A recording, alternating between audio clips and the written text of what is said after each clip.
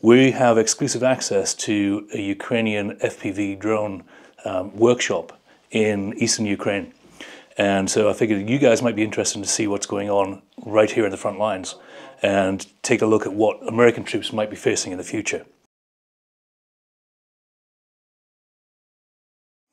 So here we are in the little assembly area, and this is really at company level. There's about 120 guys that this little workshop is serving, and the guys working in here are an integral part of that outfit.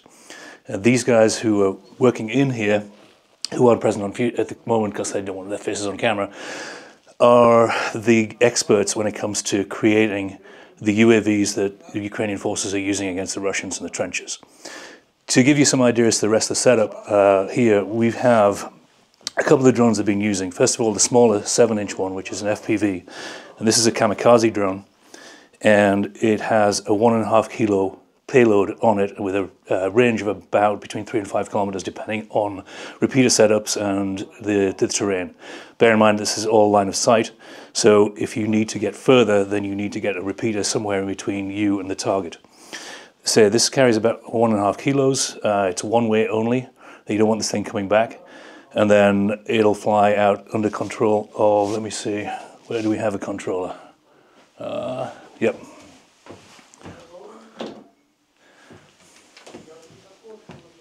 It'll fly out under control of an operator using a pretty basic controller.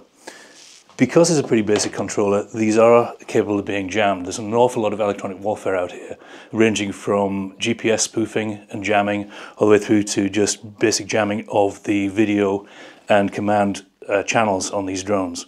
So what we do is, what I would do is I would use a spectrum analyzer to figure out what's being jammed and then change the drone frequencies to something that's not being jammed. That way they get through with a minimum of interference. Next up, in terms of payload capacity, is this little fella here, which is an 8.5-inch drone. This has a payload capacity of 3 kilos, so a big bada boom on this one. And it's also capable of being used not only as a kamikaze role, but also as a bomber. And because of the increased capacity of it, you can put multiple warheads on this thing, fly out, drop them, and then come back. The warheads that have been using, or payloads have been using, is something like this, which is basic plumbing supplies held together with 3D printed connectors.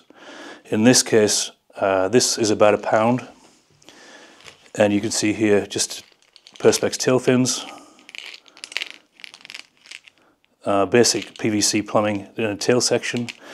In here is a weight, which when this thing hits, the weight travels forward, it'll hit detonator cap, and then it'll initiate the main charge. There's some BBs in there, as you can see, for frag, and there's usually also a 60-degree copper cone in there. And because it's initiated at the tail, and because the copper cone has a little standoff device here, which is actually made from an ice cream cone, it will punch through about 90 millimeters of armor. So anything that you can hit with this, any armored vehicle you can hit with this, will be penetrated by the jet.